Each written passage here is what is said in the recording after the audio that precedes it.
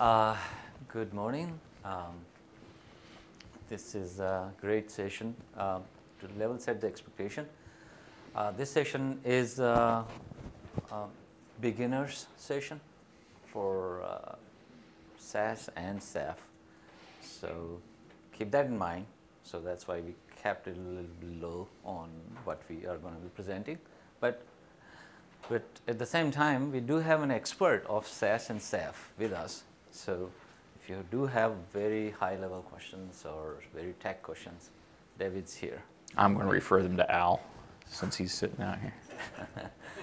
So with that, I'm Kishore. I work for DELL in PowerEdge Product Management Group. My specific responsibilities are software-defined storage as it applies to PowerEdge servers. So work with teams like VxRail, vSAN, am I not supposed to say those names? I don't care. And SAF and many other ISVs of SDS. And my other focused area is blockchain. So I always say in my previous presentation, if anybody has any interest in blockchain, I want to connect with you guys and after the session, of course, and get your thoughts on it. So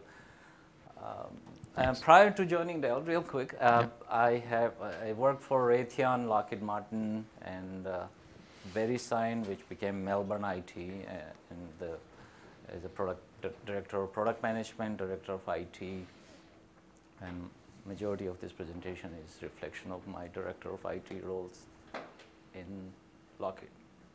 So, awesome. And I'm David Byte, Senior Technical Strategist on the Alliances team at SUSE. My boss is in the room, so I want to try to be really good today. Make sure he doesn't try to kick me or something. I've been doing storage for about 20 years. I also work covering some other products, technologies, HPC, 64-bit ARM, and machine learning, a few other things that are interesting. So Kishore and I have some very interesting conversations when we get together. So with that, interesting. Oh yeah, absolutely. Technical. I think the last one we were talking about quantum computing, so that was kind of fun. So today we're going to cover a few points, and I'll be honest, we have some slides that are a bit deep on text.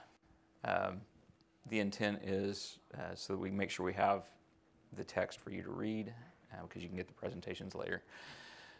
But we're going to cover a little about why Ceph, why it's interesting, SUSE Enterprise Storage. Kishore is going to talk about the server portfolio that we're working with and some of the aspects of that make it very interesting for Ceph. And then we'll talk some specifics about the lab architecture, what we did in the lab, the infrastructure we worked with there, and coming out the tail end, the recommendations around SUSE Enterprise Storage on PowerEdge, and things we're thinking about for future work. There's some interesting potentials between SUSE and DELL, things that we could do to make Ceph even better for the enterprise. So I'll start here, and Kishore, feel free to jump in wherever. But why is Ceph? Why is it important? Well, when we look at open source storage technologies, one of the key aspects is the community. How much is there really to support it in the event that one vendor goes under? How fast is it moving? How supportable is it? And with Ceph, we have that covered. I was at SPO1419 in Beijing last year. There were 1,000 Ceph developers in attendance.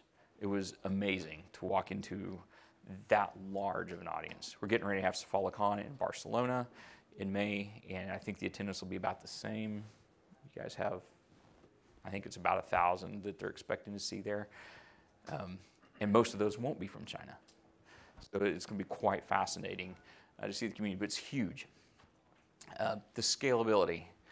So if you are really bored and you like math and computer science, you can go read Sage's paper. Okay? I'll net it out for you. Ceph is nearly infinitely scalable. Ceph scales horizontally by adding more and more nodes, and there's really very little in the way of limitations other than the practical limitations of space, power, and how far you can stretch a network. Okay? And scalability is heterogeneous. So the entire cluster doesn't have to be of same type of storage node. And that really scales your workload on Ceph cluster. So you can have one Ceph cluster running multiple workloads of requiring different I/O from your Ceph cluster. And that's the beauty of Ceph. Yeah. Absolutely. Yeah. So going down that thought, the variety of use cases where we talk about object storage, that may be a server where you've got a lot of spinning media attached. You may use that kind of node. In that case, you move down to a block storage, you may have a mix where you use some flash technologies to offload the metadata operations, for example, or maybe even do an all-flash node. That's quite possible. And file storage. So this is one that's a little more recent with a lot of discussions and a lot of customers. We have a distributed file system called CephFS. And CephFS enables some interesting things because it is so large and so capable. You can do data lakes in a way that makes sense. You start looking at modern products, and they're all about let's use S3 buckets, and that's great because S3 provides tremendous scale. But if we look at consuming from the applications that are already in the enterprise, most of those are using POSIX file system for storing things, and that's really where CephFS makes a lot of sense when we start looking about how do you build a data lake that works in an enterprise today. And the distributed computing HPC, CephFS actually fits some of those workloads, which is great. Has anybody used Ceph on HPC in the room? For HPC, Ceph for HPC? No one? Yeah, I don't think we've been in the room. There was a session this week where one of the customers is talking about it. Just the last hour ago was. Oh, was that? Yeah. And then two. What's that? Repeat? Two. Cool. Nice.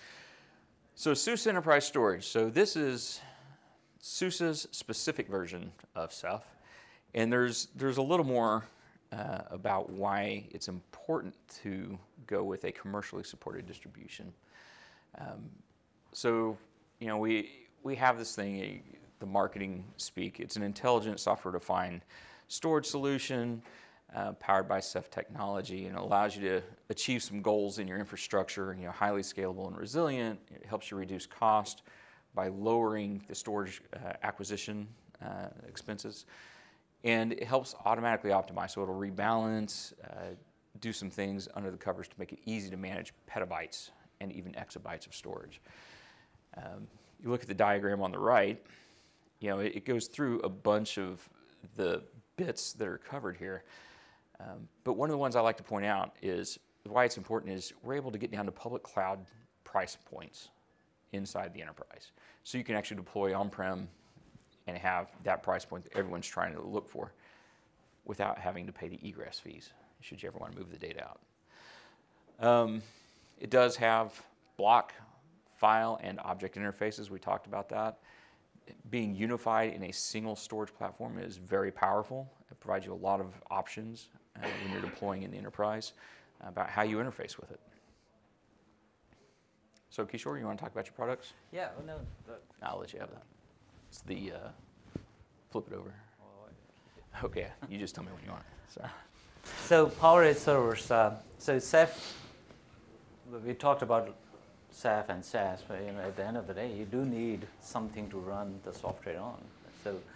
So I'm a product manager, and I always poll people, so it's inherent in my blood to ask you guys, how many are you using PowerEdge in your shops? I'm so happy to see those so many hands.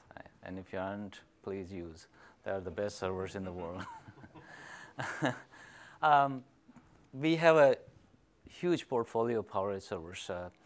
We do believe that it's not one thing doesn't cover everything. So we created PowerEdge server variants so that it suits your needs. So from Intel-based 1U, 2U, from 1 socket, 2 socket to 4 sockets, suiting to the workloads. SAP HANA, for example, big memory footprint, a lot of CPU in 4 socket. We got AMD based, and then we have Intel based modular platform. So we got pretty large portfolio. We go in few of those pretty quickly. I won't take too much of the marketing time here, but if you go in each of the next slide, please.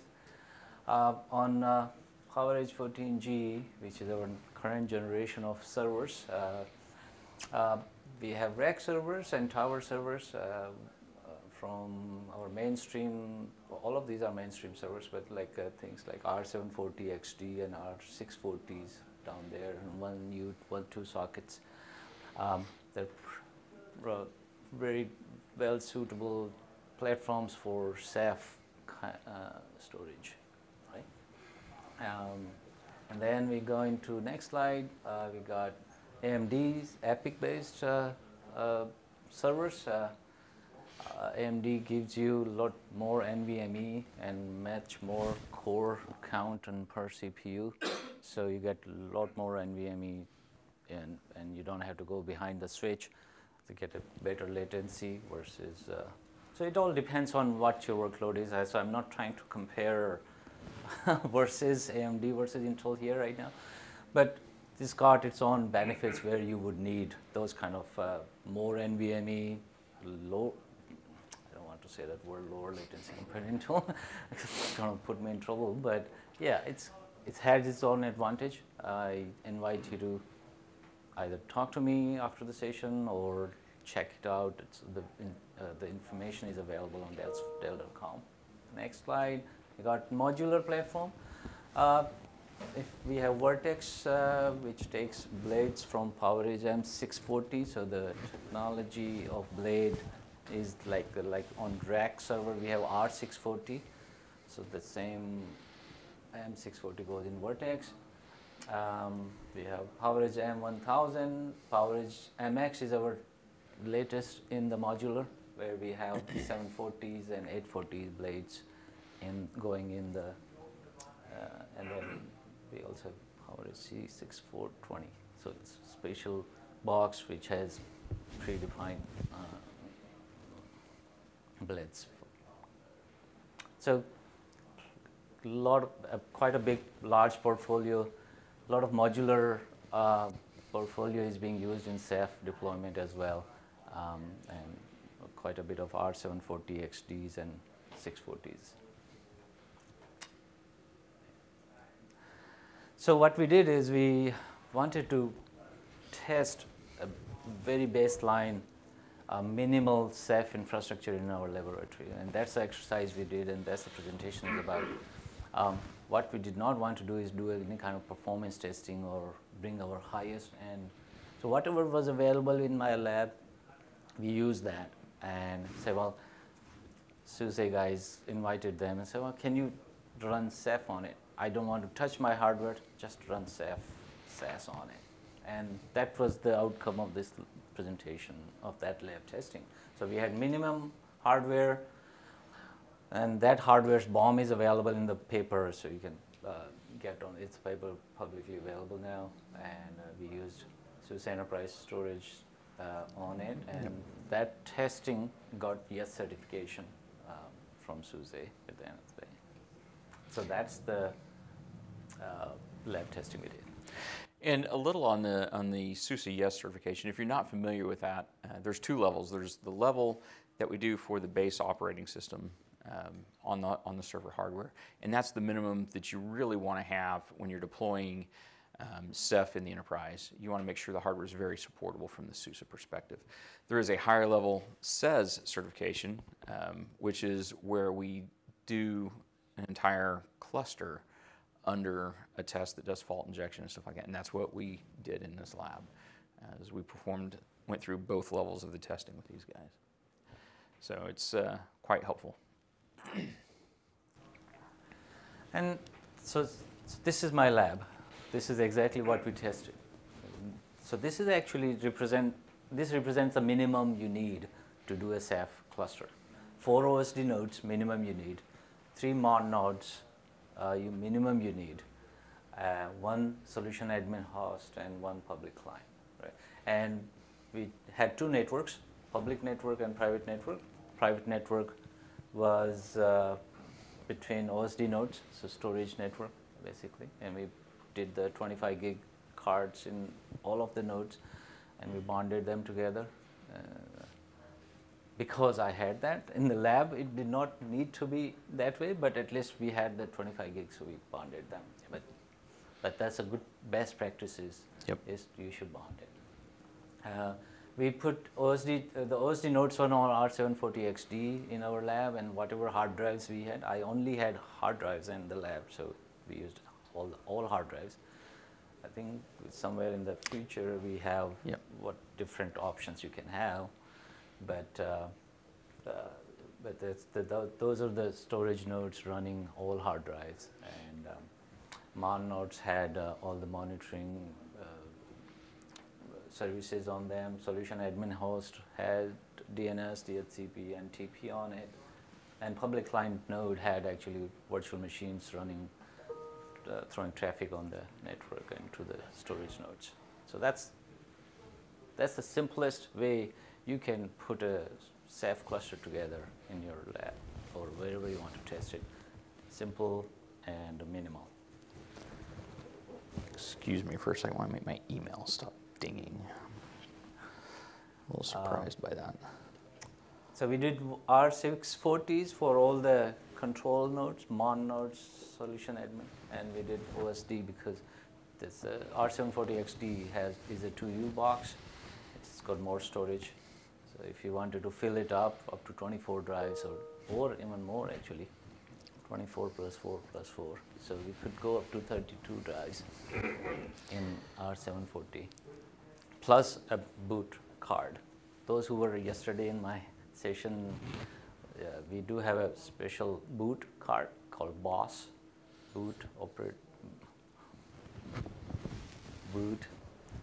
optimized storage system. Yes. Jeez, thank you. So we have that. That's to put your operating system on. It's just an M.2. It's an M.2 drives on Say it. the box. Yeah, Our marketing term. slightly less, right? And personally, I really like M.2 boot. I like to have a mirrored because I hate device boot failure. optimized Yes. storage system because we tested it that way. M.2 you can use for storage also. I don't want to. So I'll talk on the next slide a little more about some of these node roles and how they fit into the architecture. It's really important to understand, so I'll go ahead and jump to that. So when you look at the OSDs, an OSD is an object storage daemon, and typically it's a Linux daemon associated with a device, a single device. So each physical drive has an OSD. They're in servers, so you have a server with a number of OSDs. We typically call that an OSD node, so try not to get confused on that. And multiple servers make up the cluster. Now, all of these OSD devices out here, the map of where they are and what they are is tracked by the monitors. They maintain the state of the cluster, so that the clients, when they're talking, they actually talk to, get communications back and forth with the monitor about, hey, where are all the disks? And that's important because the native clients like RBD, CephFS, and the Rados protocol itself are intelligent clients. They understand the topology of the cluster, where the disks are, and they communicate directly to them. And what makes this really special is that allows, as you scale here, going horizontal, you're scaling the aggregate performance of the cluster because it's doing I/O across all the nodes, more or less. Now, there are also traditional protocol support gateways. We have them for iSCSI on the block side. On the file share, we have for NFS and Samba, CIFS, whatever you want to call it.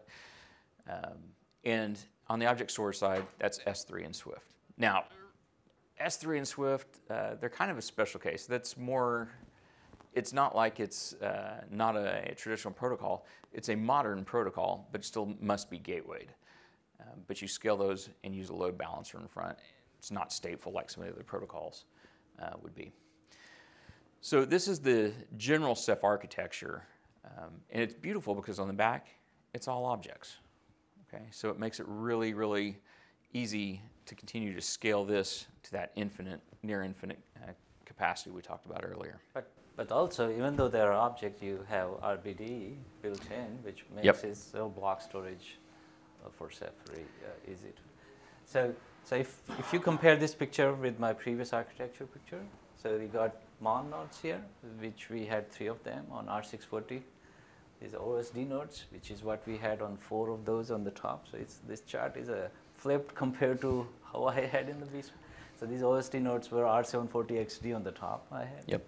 And in the client side, I had one box here, which was doing my load generation, which is one of the client server, which had lots of virtual machines. Yeah, and those clients were running RBD and CephFS primarily, were the protocols that we tested.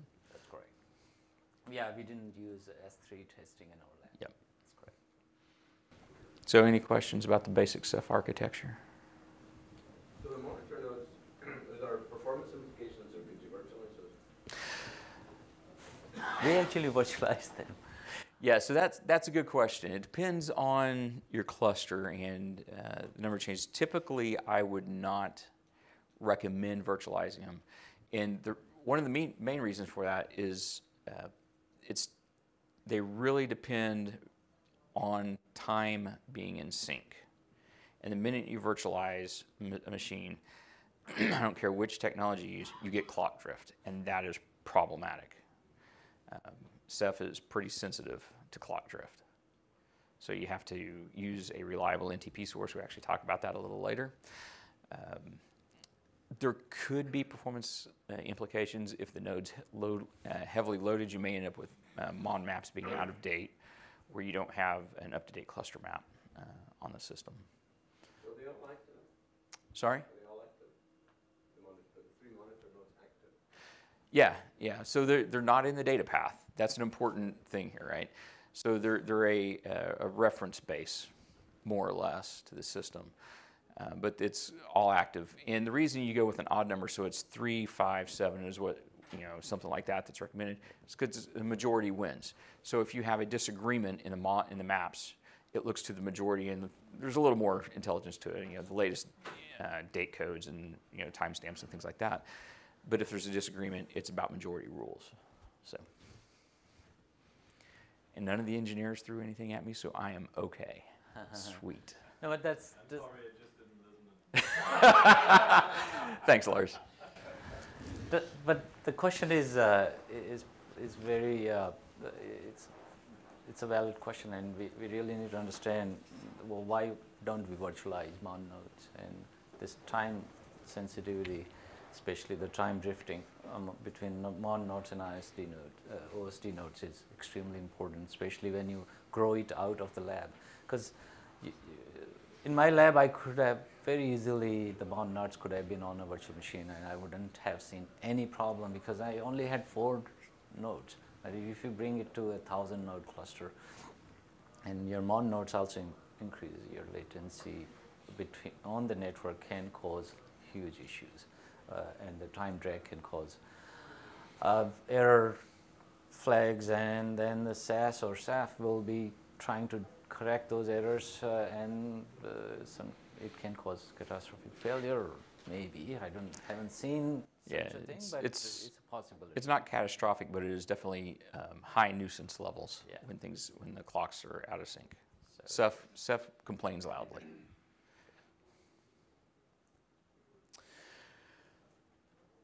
So some of the things when we look at some basic Ceph design, when we're talking about a small cluster environment, and small being 4 to 20 nodes, symmetric node configurations help when you're trying to come up with consistent performance levels and things like that. Also makes it a little easier to support. I will say that it does somewhat create risk to some extent to have completely identical nodes sometimes, but you can alleviate that with making sure that it's the most supportable enterprise hardware, which is why we're talking with DELL. Dual top-of-rack switches, distribute them evenly. If you're doing a large Ceph cluster, you may have 2 top-of-rack switches covering 2 cabinets of equipment going down the row, and then you have to bring it back up to a proper topology on the top end to make sure you're aggregating bandwidth in a way that makes sense for the cluster. When you look at a large deployment from a network topology perspective, how many of you guys are network folks? So who understands spine and leaf? A little bit? All right. So spine and leaf is really the direction you take towards a very large Ceph cluster. It's really one of the few ways you can aggregate that much bandwidth realistically across the cluster. In a smaller environment, you may have a hub-spoke architecture or even a mesh. If you're doing a campus, maybe you're doing a ring around the campus. Just be aware of the bandwidth and latency you're injecting into the cluster build with your network topology. One of the things I try to push on people is when you're thinking about your Ceph cluster, make sure you're allocating enough IP space, especially with current Ceph deployments, we're IPv4. Protocols don't like to be routed. It slows down your storage traffic tremendously, right, to try to route it, even though they all work they'll work that way, but avoid the routers. So what you typically see in an enterprise environment, and you've probably seen this with traditional storage, is you'll carve out a VLAN with a pretty large address space in it, maybe a /2223. In a smaller enterprise, in a large data center, maybe a /16 or even larger, depending on what you're trying to accomplish. If you're going to have a 1,000-node Ceph cluster, you're going to have a lot more clients, right? So think in terms of not today, but 3 years down the road, what you're doing with your IP space. I hit that don't route. I really don't like routing storage traffic. It'll work, don't get me wrong, it'll work, I don't like it. Latency, routing devices, a lot of them are still in place that can't do line level throughput. And once you start routing, you have this client, this intelligent client, where the client itself is talking across all the nodes, but now you're going down to a choke point, right? That router is just killing your traffic. LACP bonding. LACP does a hash-based load balancing algorithm. And it also gives you redundancy. So if you have two top-of-rack switches like we talked about up here, using LACP and a switch fails, guess what? Your cluster still works. That's a win. Because switches fail, NICs fail, cables fail. More recently, I've seen more cables failing than I see switches anymore, which is interesting.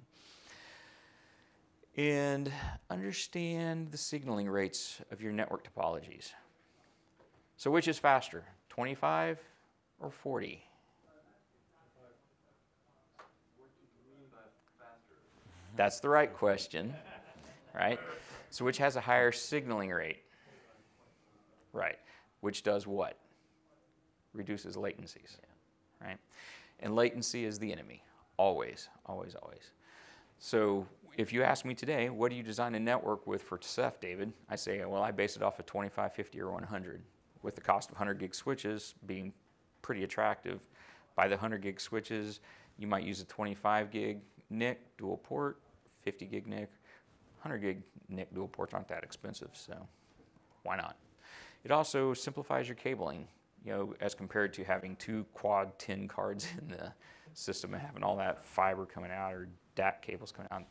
Ugh. Yuck. I'm not a great cabler, but that really bothers me. So the NTP thing has come up a few times. Second bullet point, do not try to virtualize your NTP server, please, please, please.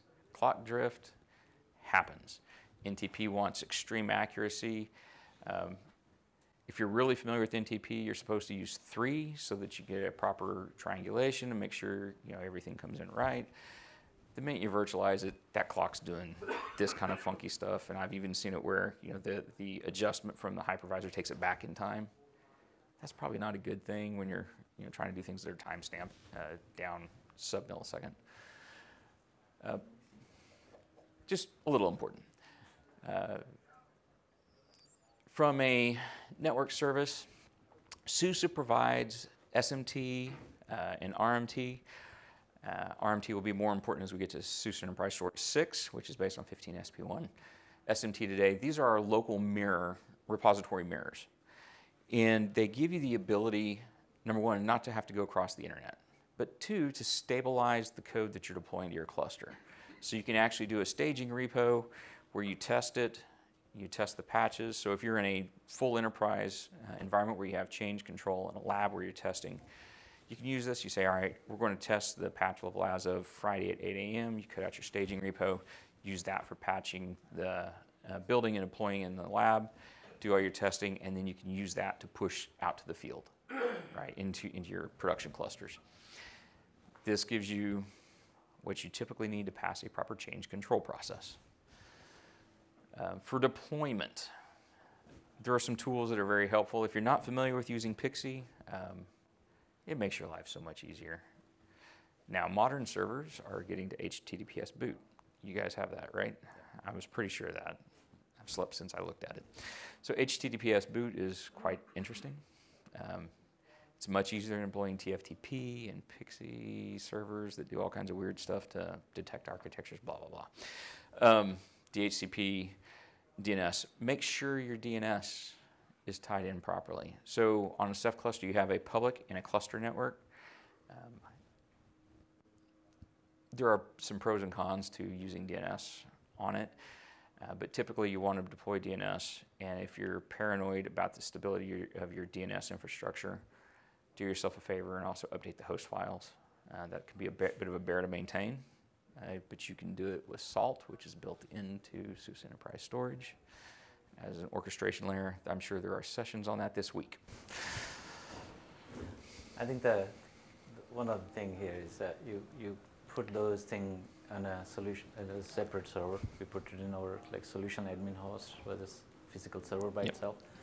All the services can be virtualized on that server. So you don't have to bare metal install these things. You can virtualize these servers, these services, but not the NTP. Yep. So keep the NTP on bare metal. These other services you can virtualize. Great point. My colleague Brian Gartner first kind of introduced this solution admin host terminology, I don't know, 5-6 years ago, whenever it was, like 3 days after we hired him, I think.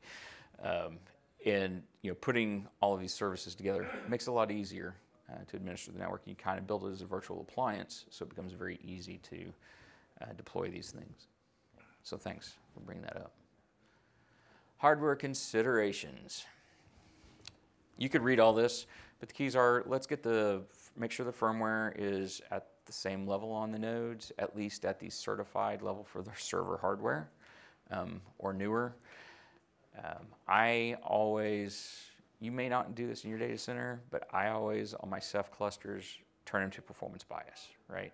So I kill off all the power saving features and do all the things that the people in charge of your energy program probably don't want me to do. There's a white paper we have under NDA, if you want to get hold of that, which talks about performance optimization of PowerEdge BIOS.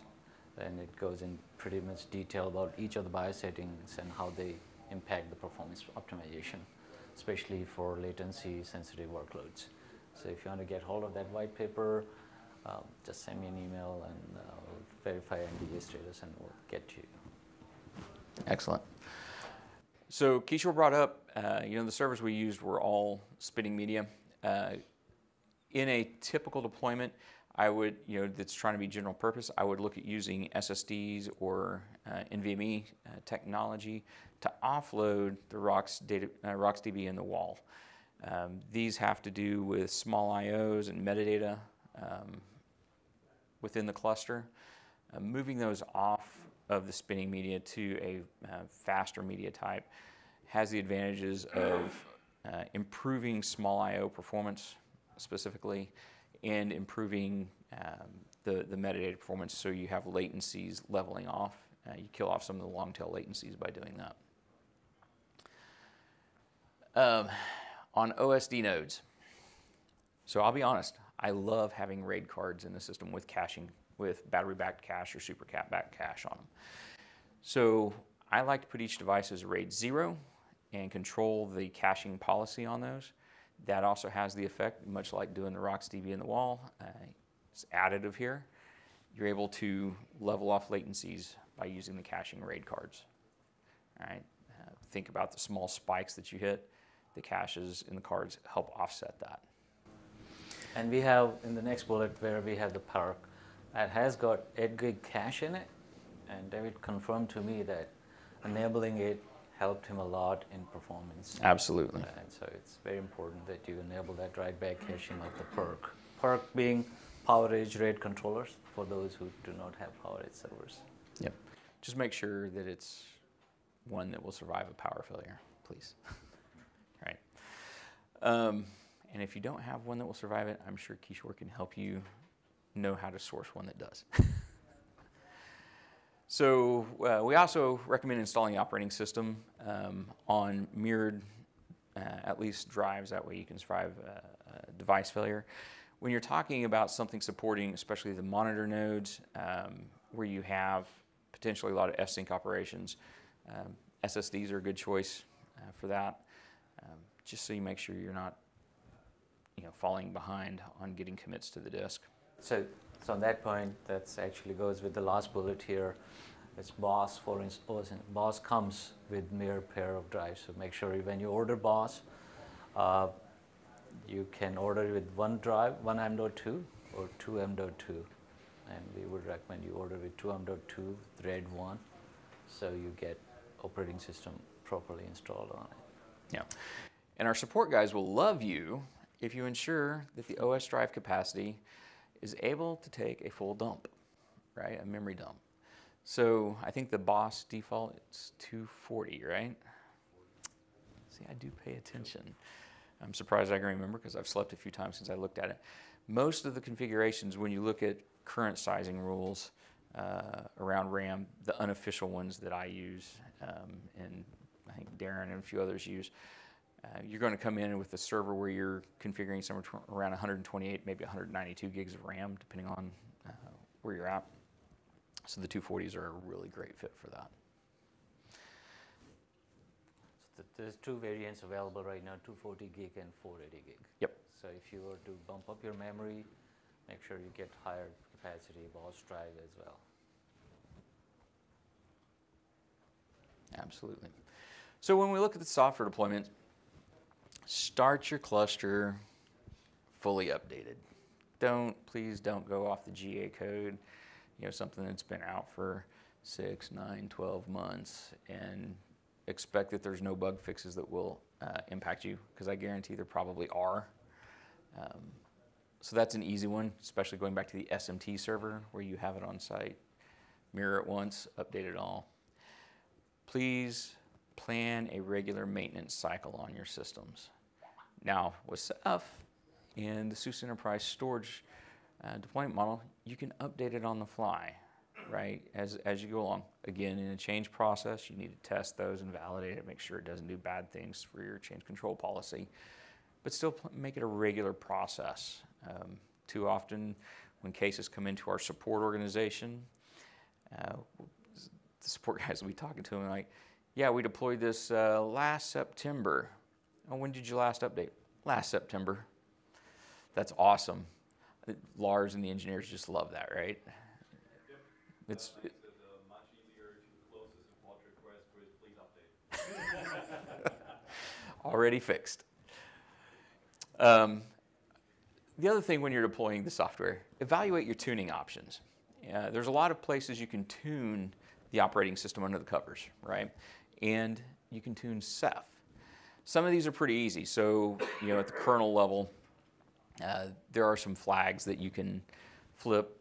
When I'm doing something with a lot of flash in it, I'll enable multi-queue block I/O.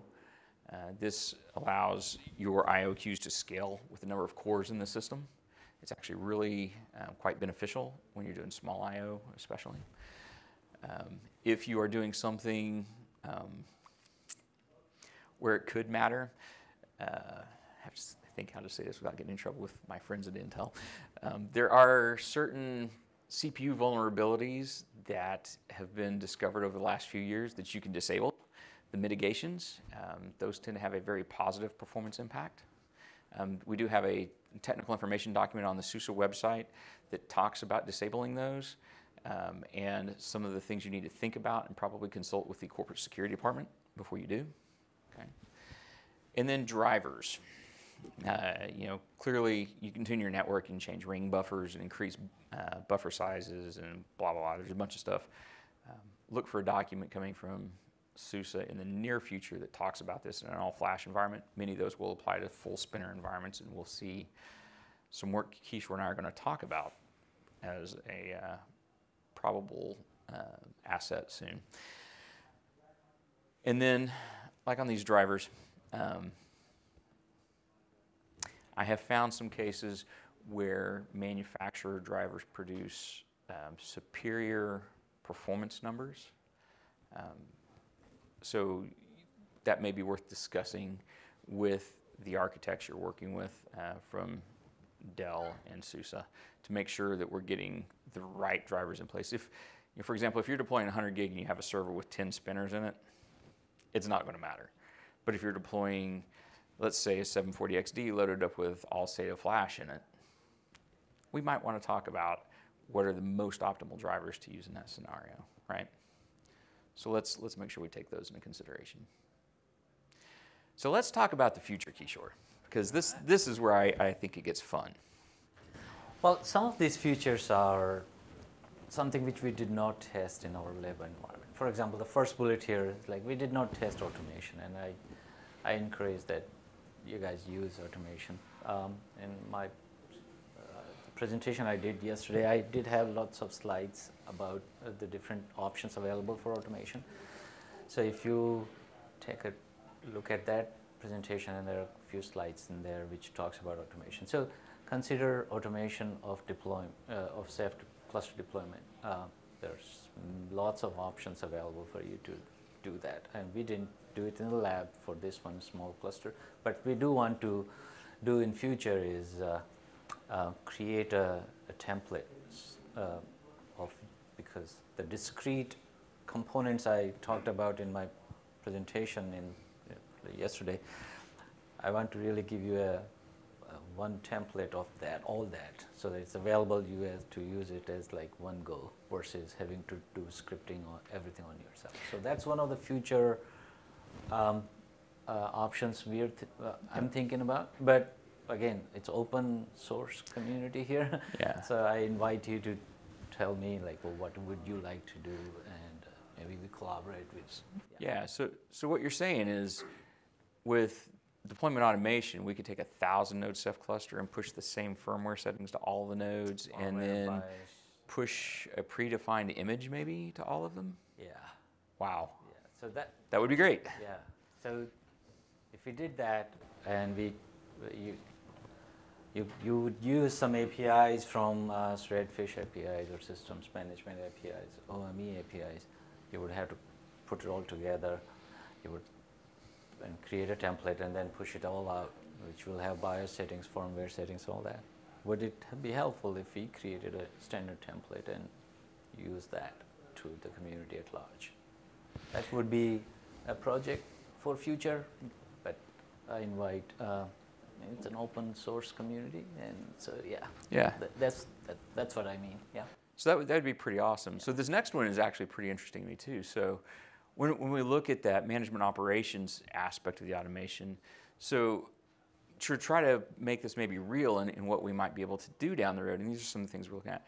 What if we were to look at the DELL management suite, and you have to forgive me, I forget the name that you guys call it. Manage? Yeah, the open manage stuff, thank you. I haven't had enough coffee apparently. So if you look at the open manage suite, you guys can see if a server is getting over temperature, or fans are failed out or something like that. Well, what if you could use that to trigger, draining a Ceph server node on its own, right? So you see the node's getting hot, drain it so it can be pulled out and maintained. Seems like a pretty good thing to do automatically, right? Or maybe prompted to the administrator. That seems pretty interesting to me. What do you guys think? Yeah. Benefit. Yeah. So that's the exact kind of thing that makes sense to do, right? So those are some things that we should do: test, document, make it easy for consumption. And then when we look at, I mentioned all SSD type stuff. I've got a session with Intel later today. So if you want to see some numbers of what you might be able to see, I talk a lot about numbers in that. But I think there's a lot of discussion that we can have, being able to work directly with a partner like Dell, who really understands, you know, all of the deep down options in the system, and maybe even has optimized firmware for high performance environments. Dell does do a lot of HPC, just saying. Where we might be able to employ that together with an all NVMe node or an all SSD node with a lot of flash in it. Well, I mean, why would you use Ceph with nodes full of all NVMe? Is there a reason? Well, because the reason would be driven by the workload. If you're running your database or OLTP kind of workload on a Ceph cluster, Latency. Yeah, so at the end of the day, you are carrying the workload which is carrying for latency. Is Ceph ready for it? Answer is yes. Is Ceph being used for it today? Answer is yeah, it's starting to get there for that kind of lower latency OLTP kind of online transaction processing kind of work. So for that, you need an infrastructure which can give you lower latency, and having an all NVMe and a lot of memory, it's crucial. Or how much all IOPS you can get out of that. You know, when you talk OLTP, IOPS comes handy. It's not a throughput consideration here. That's IOPS, right? So we put it on the future potential. It's not saying that we don't have those things. It's just putting it all together, test it out, see how much of the IOPS can I get from a 10-node Ceph cluster. Can I make 10 million? I did 5 million IOPS 6 years ago using NVMe. Can we do more than that so that it will be that workload which can use it? Yep. So that's the kind of future potential you're talking about. Tiered storage for cost optimized, you know, not when your workload is bursty in nature, bursty in the sense that you don't really need consistent IOPS of that number for your workload. You really don't want to spend that much money in all NVMe boxes, then you do cost optimization because it's bursty in nature, meaning sometimes you need high performance and not all the time. So having a cache up front helps, and that's where tiered storage. So we have boxes, our R740, all of the boxes you can have NVMe and hard drives and SSD tiering. So you put and Ceph with the help of some cache algorithm. Ceph has built in as well as you can use third parties like we pre-sell InMotus and then Intel's iCache. There are a few caching options which can be utilized in conjunction and gives you a cost optimized performance. So you still get the peak IOPS when you need them, and then subsidizes. So those are some of the work which can be done if you were really going to test and do this kind of performance testing. And some of the things I also think when we look at some of this future work that we could do is, if you've been in the roadmap session that Larry and Lars are presenting, you know, they're talking about things coming with Enterprise Storage 6. And in that space, we have things like the S3 policy-based tiering that'll be in feature preview. That's one of those where maybe you put a really low-cost, very dense, 14 terabyte SATA drives in the bulk of it, but in each node you put in, 4 SATA SSDs. So you can have a higher performance tier for things to land in when they're first coming in, especially if you're using it with an analytics package, for example, where you need to be able to ingest and then rapidly deal with those and then stage them out to the archive. You might be able to use the tiering policies to do that, right? Or video surveillance would be a great one. Actually, that's a great point because he made me think about Ceph gives you an opportunity to scalability, right? So there's a horizontal scalability from performance aspect. So you can have a Ceph node with full of NVMe, a Ceph node full of hard drives, right? And then it's vertically also possible, meaning it's one node with hard drives and NVMe in the same box. Absolutely. So you got covered from horizontal scalability and vertical scalability. That's pretty cool. The things you can do with the Ceph cluster and running multiple workload. Gives us a lot of flexibility, and the server platforms that you provide have, like you said, all that connectivity. So you can have one node that has NVMe, SATA, for SSDs and spinners all in the same chassis, right? and there's still plenty of expansion slots to put in your high performance network, do what you need. So Totally. that's quite fascinating. So far we talked about in these 3 bullets is like something which is already existing. It's just putting together, testing them out. There are certain things which are not there in Ceph. David and I had some arguments, and then I had some discussion over in the expo area with few of the customers who visited. Like things like, hey, look, I put all NVMe in my box, and then I have a replication going on between drives, and then if I put it on TCP/IP 25 gig, the latency of the network will become the bottleneck versus my NVMe. So I need more than TCP/IP. You know, I need a Rocky, or I need RDMA or InfiniBand, right? And does Ceph support it, David? So there may be some code out there, but it's not something that you would probably want to run today. It's on the roadmap. It's on the roadmap. So that's why I said these things are already existent. Somebody has to put it together, test it. But there are certain things which Ceph doesn't. It's still Ceph. As an open source community, we need to work towards. Right. And things like that. Another thing in the similar category, especially when we go towards OLTP or the low latency workload, is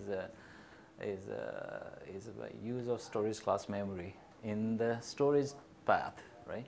Like things like Apache Pass. Can I make use of Apache Pass as a cache device to start with? Not, I mean, the answer right now is? Well, you could maybe put it in there. Don't be an engineer here. Would it be heavily useful? Probably not. Yeah. Sure. What about, for example, with hyperconvergence obviously taking off, how do you guys, SUSE specifically, feel about Ceph and Nova living in the same node? So come to the roadmap session. Thank you, Larry. Saved by the PM. Awesome.